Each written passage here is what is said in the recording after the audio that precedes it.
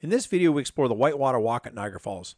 Located on the Niagara Parkway, just past the Whirlpool Rapids Bridge, it's a little building that looks more like a transit station than a place that would house an elevator that's been cut 70 meters down into the Niagara Gorge. Getting off the elevator at the bottom, you'll walk another 30 meters down through a tunnel cut through the solid rock of the Niagara Gorge.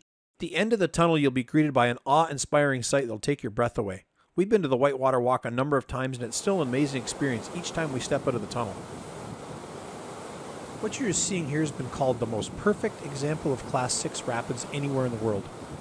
Class 6 rapids are the highest rating a rapid can be given as listed on the International Scale of River Difficulty.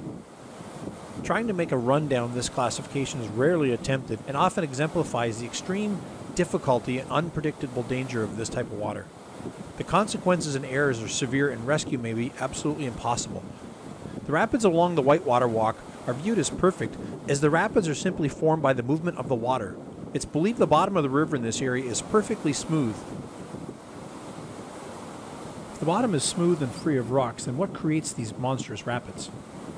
With nearly 168,000 cubic meters of water every minute flowing over Niagara Falls into a basin that's nearly a kilometer wide and over 30 meters deep, all that water has room to spread out and slow down.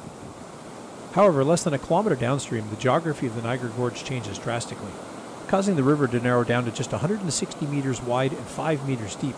Squeezing all that water in such a narrow area increases the water's speed to nearly 50 kilometers an hour and creating these massive rapids that can reach 5 meters above the water's natural surface in some places.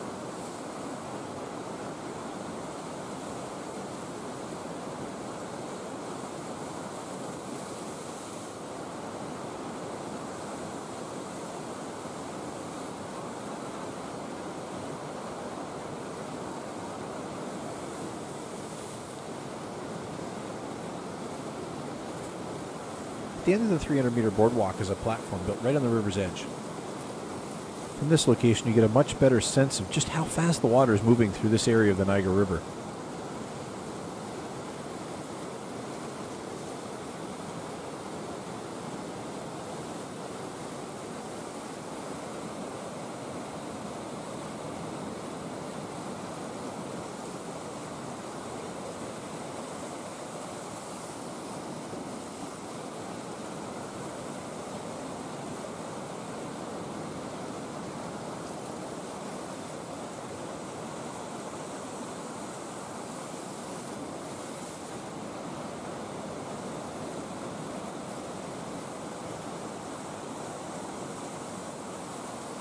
We hope you enjoyed this video tour of the Whitewater Walk at Niagara Falls.